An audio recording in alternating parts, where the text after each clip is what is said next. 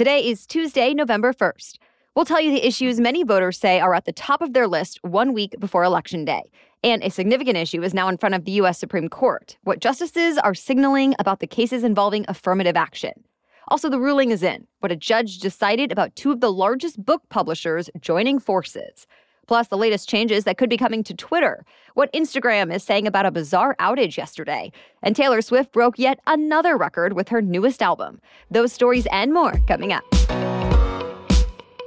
Welcome to The Newsworthy. All the day's news in around 10 minutes. Fast, fair, fun, and on the go. I'm Erica Mandy. Thanks so much for being here. You ready? Let's do this.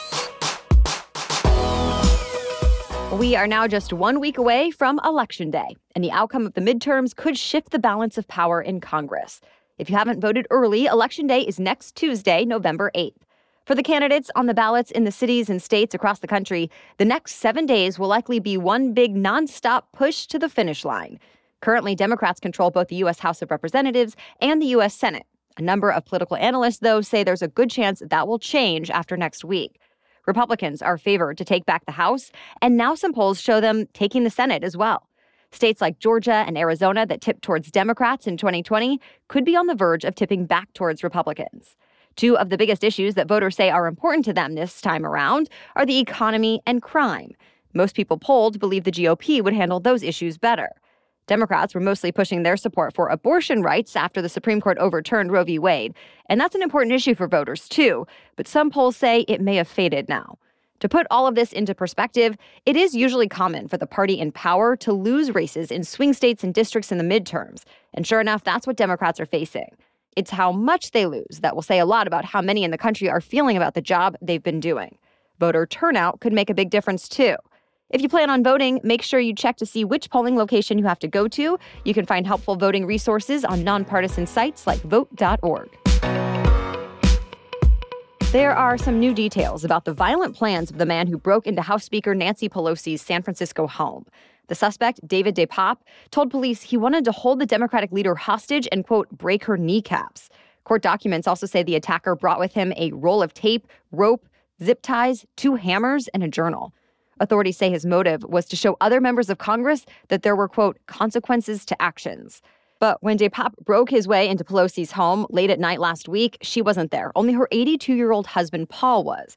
Police say the suspect woke him up and demanded to talk to Nancy. And at some point, Paul was able to call 911 for help, though he was hit with a hammer just as officers arrived and arrested the attacker. He's being treated at the hospital for serious injuries, though he is expected to recover in time. Police say the two did not know each other. San Francisco's district attorney announced the attack was politically motivated. She also urged people to, quote, watch the words that we say and to turn down the volume of our political rhetoric. This attack comes as U.S. Capitol Police say they're seeing a record number of threats against Congress members. And federal authorities have warned about the possibility of more extreme violence at not just politicians, but also election workers, judges, and more. DePape has been charged with a number of serious crimes, including attempted murder. He is expected in court today. It is one of the most significant issues America's highest court will hear this term, and arguments in the 2 cases involving affirmative action are now underway. The U.S. Supreme Court heard nearly 5 hours of arguments yesterday, and so far, the court's conservative majority is signaling they may be up for overturning the practice of giving racial minorities preferential treatment on college applications. The court just wrapped up hearing challenges to affirmative action policies at the University of North Carolina and Harvard. Conservative justices questioned the legal reasoning for allowing the practice. They also debated how colleges and universities might switch to new race-neutral admissions policies where everyone is treated the same regardless of race. On the opposite side, the 3 liberal justices defended affirmative action.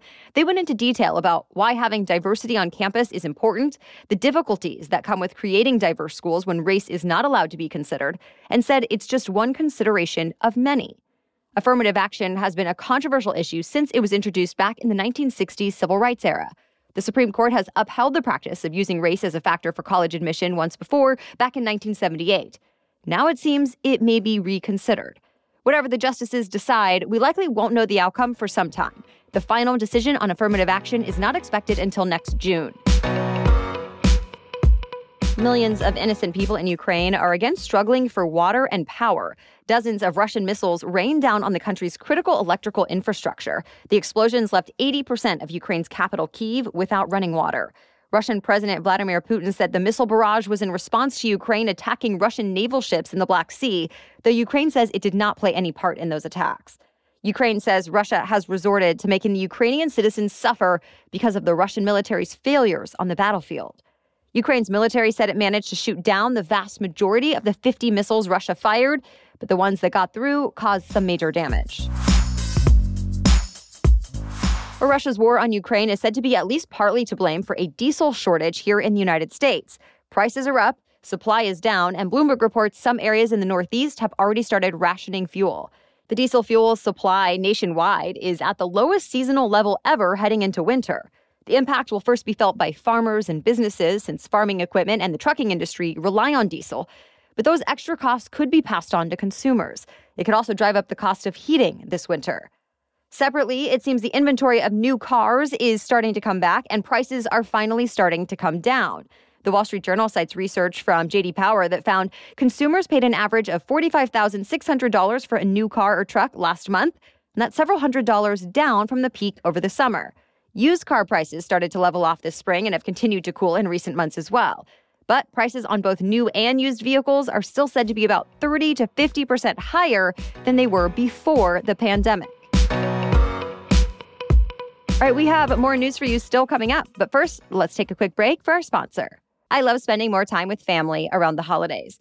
I don't love having to spend time searching for the perfect gift for everyone. And yet, I want to give my loved ones something special. So that's why I love KiwiCo for the kids in my life. It is totally kid approved. In fact, even before these super cool science, technology, and art projects are shipped around the world, they are tested by a crew of real kid testers to ensure each one is age appropriate and totally fun.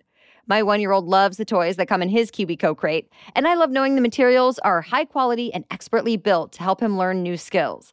And for my niece, who is a bit older, she gets projects that wow her, while also teaching her about cool things like how to engineer a domino machine, for example.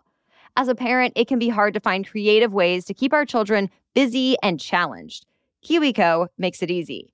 Give awesome this holiday with KiwiCo. Get your first month free on any crate line at kiwico.com/newsworthy. That's your first month free at kiwico.com/newsworthy. kiwico.com/newsworthy.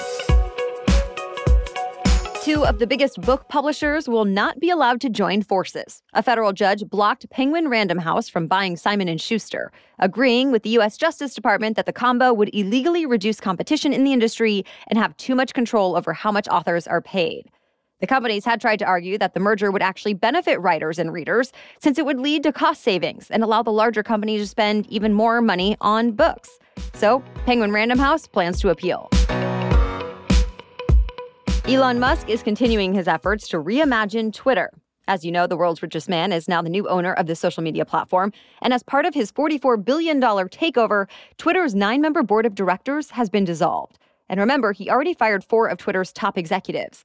So Musk is now the sole director of the social media company, though he said in a tweet yesterday that it is only temporary. Still, many more changes could be coming. The Wall Street Journal reports he plans to expand Twitter's subscription service in an effort to rely less on advertisers. And The Verge has reported that could include charging up to $20 a month to get a verified blue check mark. His team has also said he wants to add ways for content creators to make money on the platform, like many do on Instagram, TikTok, and YouTube. Axios reports Twitter might even be working to bring back the short-form video app called Vine that the company had ditched back in 2016. So, stay tuned. A bizarre outage on Instagram caused a bunch of issues for users yesterday, from not being able to access the app to changing some follower counts, and even notifying some people that they had been suspended from the platform when really they had no reason to be. Instagram acknowledged the issues and said the change in follower counts was temporary. The company also said the bug has now been resolved. Superstar Taylor Swift continues to break record after record. For the first time ever in the history of the Billboard Top 100 songs, the top 10 songs all belong to just one artist. Yep, Taylor Swift. All of them from her latest album, Midnights. In the 64 years the list has been around, no other artist has managed to do that. Before Taylor, singer Drake came close when his songs filled 9 of the top 10 spots. The album has already broken digital streaming records on Spotify. It also shot her past the Beatles for the most titles from the top of the Hot 100 in a single week. Meanwhile, Taylor has surpassed another musical legend. Her songs' popularity have now given her more top 10 hits than any other woman in the chart's history. That was a record previously held by Madonna. She had 38 top 10 hits. Taylor now has 40. Well, that's it for the main news today, so now it's time for Trivia Tuesday, when we ask a different trivia question every week. But first, a quick ad break. I'm Khalil Gibran Muhammad. I'm Ben Austin. We're two best friends. One black. One white. I'm a historian. And I'm a journalist. And we are back for Season 2 of Some of My Best Friends Are, where we have real talk about the absurdities and intricacies of race in America. We know that interracial friendship isn't going to solve the problems of our deeply divided country. So what can we do? Check in each week and find out as we talk to notable guests like former Attorney General Eric Holder and restorative justice leader Danielle Sarrett about how to make sense of this moment. We will talk about everything from historic interracial friendships to the fall of American democracy, to Marvel comics, TV shows, and more. Listen to Season 2 of Some of My Best Friends Are wherever you get your podcasts. Okay, now back to Trivia Tuesday. Today's trivia question is, what U.S. fast food chain is credited with introducing the first drive-through window to the masses? You can answer the question and play along on Instagram. Just find and follow us at NewsworthyPod and look for the trivia quiz in our Instagram stories today. As for last week's trivia question, what is the highest-grossing movie of all time? The answer is Avatar. The futuristic sci-fi film earned $2.84 billion at the global box office. It came out in December of 2009. And almost 13 years to the day, the sequel to the film is set to be released. Yep, Avatar: The Way of Water is scheduled to debut next month. James Cameron directed the first Avatar film, as well as the upcoming sequel, which is expected to be at least 3 hours long. And that's not all. 3 more Avatar films are set to be released in 2024, 2026, and 2028.